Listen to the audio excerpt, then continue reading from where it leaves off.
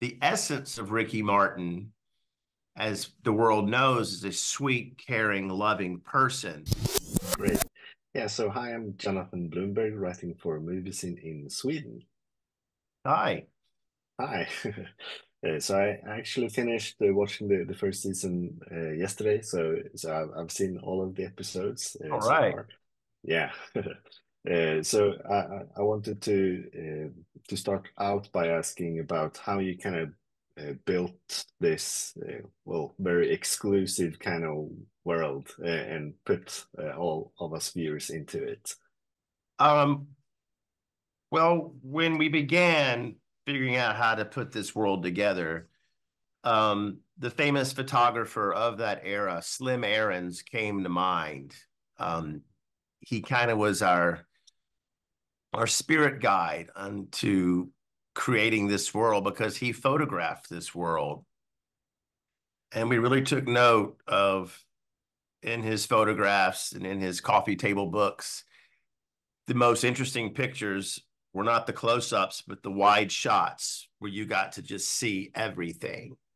So we really realized that for the viewer to fully transport them, this needed to be shot like an old film, the great old films from the 60s and 50s and 70s, where it's just a visual explosion. So, and then we went to Palm Beach, and you're not allowed to film in Palm Beach. So my costume designer, I mean, our my production designer, and I went there and got a feel for it.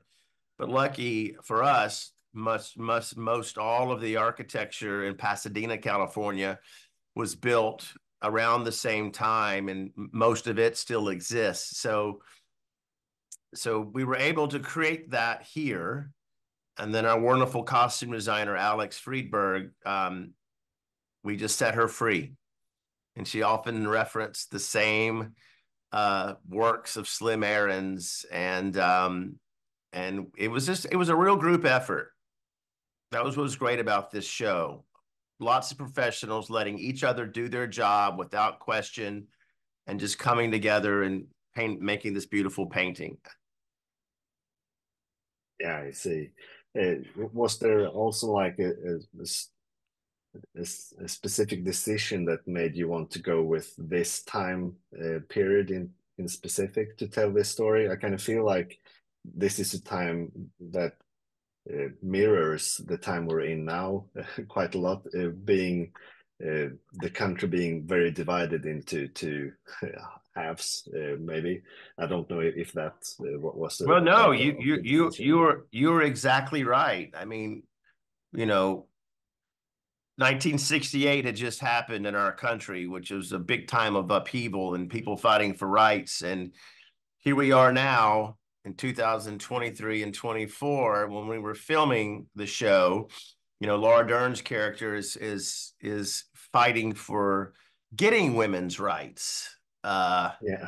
We can do it. Yeah. And then to think that historically we know that her mission was accomplished, but but many of the things that she brought up is, can you imagine if, and the very fears that she instilled in the women that she was preaching to have come to the forefront.